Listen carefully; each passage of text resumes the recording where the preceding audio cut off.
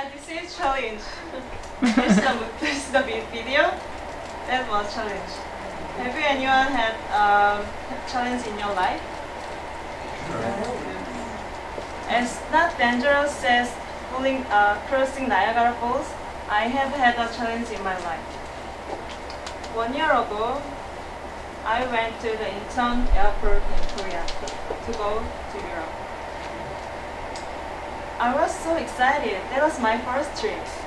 So I was so excited, and then I arrived at the Incheon airport, but I just realized I don't know anything. I didn't know where can I get airplane ticket, or where can I send my luggage, and even I didn't know where to get it. Even I thought when I boarded the airplane, I thought, should I take off my shoes? Personally, I didn't take off my shoes. And then I was sitting in my seat. Every flight attendant was speaking in English. I was so thirsty. I wanted to drink orange juice. But at that time, I didn't have no confidence to speak in English. So I just held on until I arrived at the United Kingdom. And then, as soon as I arrived at there, I ended up orange juice. And after that, I had to find my hotel, so I looked at my map. I realized I can never understand map. I was like, black is ink, white is paper. So I had to ask people, and then I asked people. People said blah blah blah blah blah blah. I couldn't understand. Somehow I arrived at my hotel, and some strangers came to me, and he talked to me. Can you speak in English? I said. And he said, can you speak in English? Finally, I understood. I said a little bit, and then he said, then can you speak Spanish? I said, no. Until then, I didn't know what had happened to me, but something happened to me. That was IRRD. Does anyone know IRRD? Please raise your hand. Yeah, you should not know because I made it up yesterday. First, imagine you are at cliff and you follow a cliff. Imagine you are walking on the street and some strangers come to you and they try to kidnap you. Both of them really did happen to me. Falling at cliff, yes, that happened to me. I was in Switzerland and I wanted to try paraglide. So I went up on the mountain and I was supposed to get wind to fly. But at that time, the wind didn't blow, so I just fell off at the cliff. I was so bleeding from my arms, from my legs, and my clothes were red with blood. And after that, the next day, I tried it again, and I did it. Anyway, I did it. And getting kidnapped, that really did happen to me. I was walking on the street in France to see Seine River, and some strangers came to me again, and they spoke French, and they grabbed my wrist, they grabbed my neck, they grabbed my body, and they dragged me to go somewhere. I was so scared. I couldn't understand anything, and I don't know them, but they dragged me constantly. I thought I might be killed. I might be raped. So I screamed so loudly. And then police came to me. I was safe. After that, I was so scared I couldn't do anything. I was just sitting on stairs and I cried and cried so badly. I wanted to go back to Korea. I didn't want to that. I just wanted to fancy something like just have some coffee on patio like France that I saw movie in Amelie. But I didn't go back to Korea because that is not my destination. That is part of my journey. Finally, finally,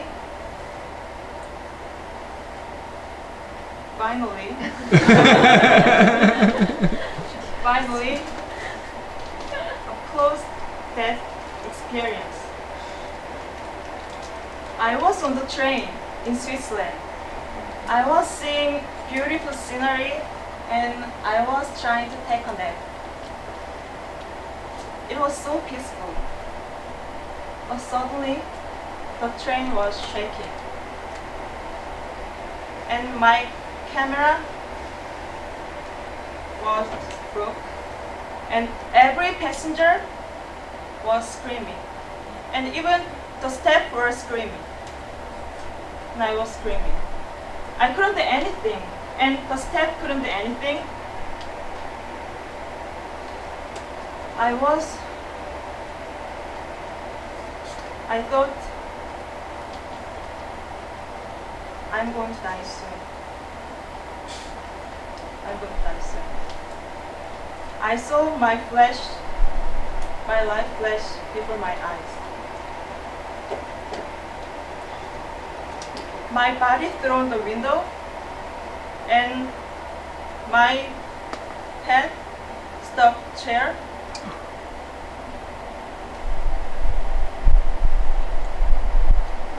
And I thought, I started to regret about my whole life. I started to regret about my whole life. I regretted not doing my best. I regretted not doing what I wanted to do. And I really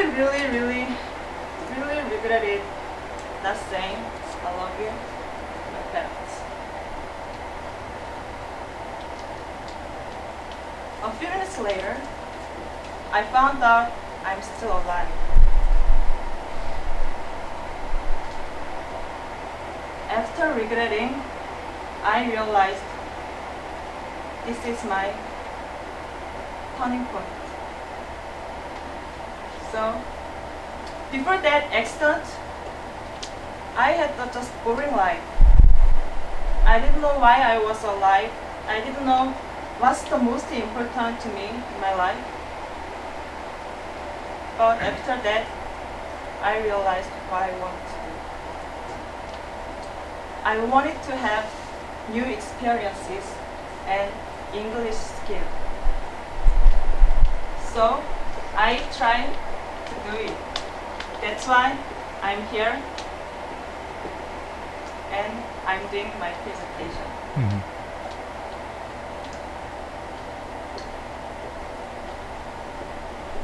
Do it. Just do it. What you want. If you do what you want from now on, I'm pretty sure you will face a lot of obstacles. But that means you are going to see.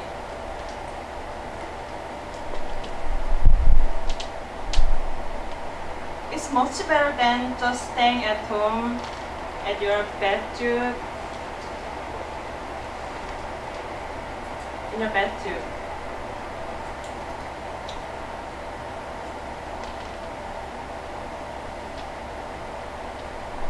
See, it's much more interesting, right? Mm-hmm. Bigger and more hazardous, more interesting and more and more and moving more and more fulfilling.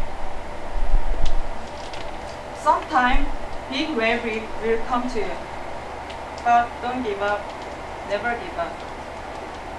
If Luke gives up quitting his smoking, he will probably get bad disease later in his life.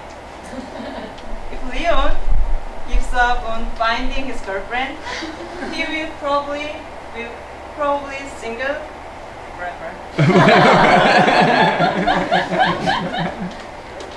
If I gave up my traveling, I couldn't see beautiful Eiffel Tower. And I couldn't do awesome paragliding.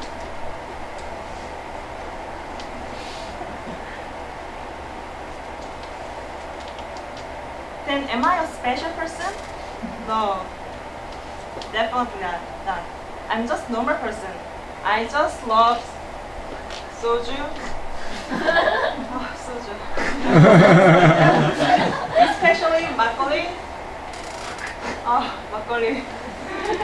And I love to hang out with my friends. And I love go clubbing.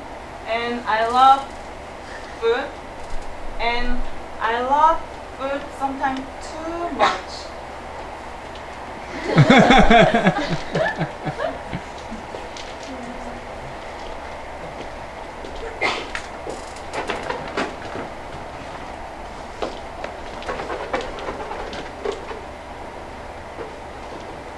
Here are two balloons.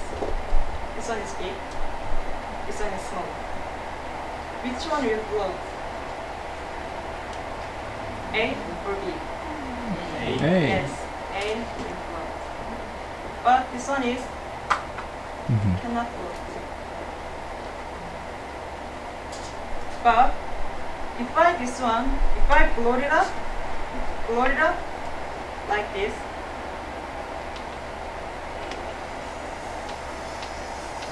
one challenge. Two challenge. 3, 4, 5, 6, 7, 8, 9, 10. Then it'll be big. Like this. So if you are filled with a lot of challenge in your life, you can go to the sky. And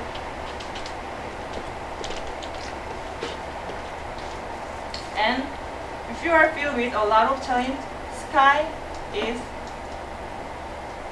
the limit. You can reach the sky. This speech is challenge to me. I'm so glad I'm finished with this challenge. How did I do? Did I succeed?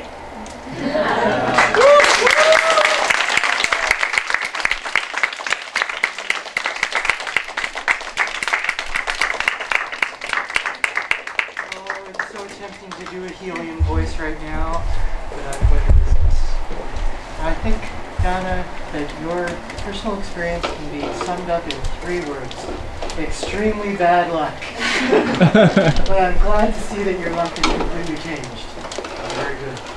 So, let's hear from the judges.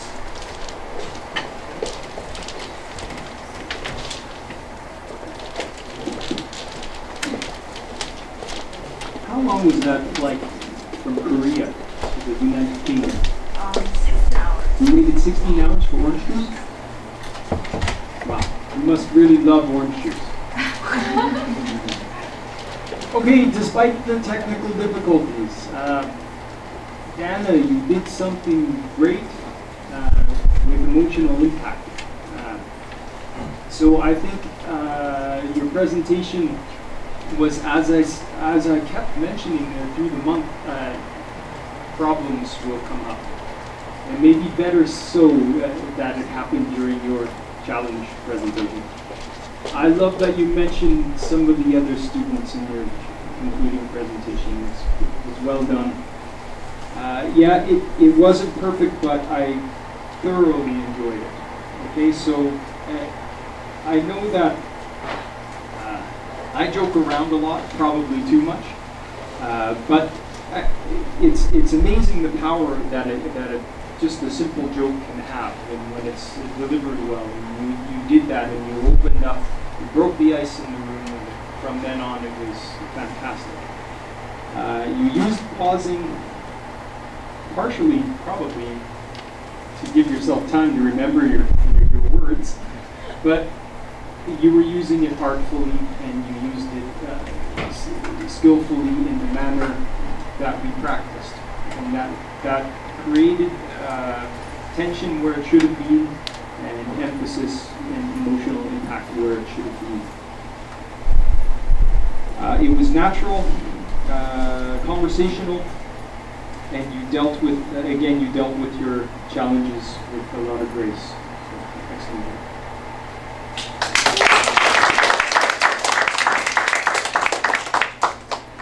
One I wanted to say that he reiterated is the pauses of your topic demonstrated expression.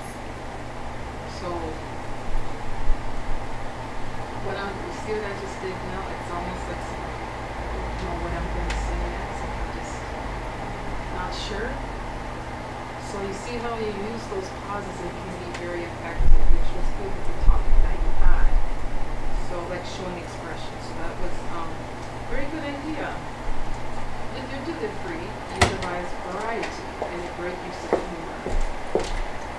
You use impromptu, as he said. There was a moment where an impromptu means you think of an idea and you just gravitate to it, which you did with those two individuals. So that was a very good idea, and also shows that just as much as you want them to listen to, you were taking interest in theirs as well. And it's also to remind the audience as well with regards to how I say to get my role.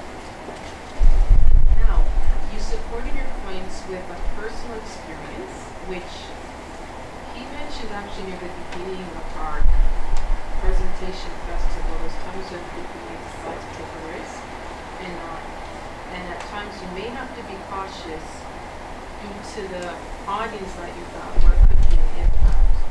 So I know where you're coming from, because I know with myself, I will use many times personal examples. So it's just to let you know, sometimes you have to be cautious. It doesn't say you don't do it, but it depends how comfortable you are. You can see that you didn't do it first. I like how you use IMMD, because you know what that did? It helped your presentation to flow. Not just for yourself to remember, but them to remember as well. And I believe that's all I have to say, so you did a good job.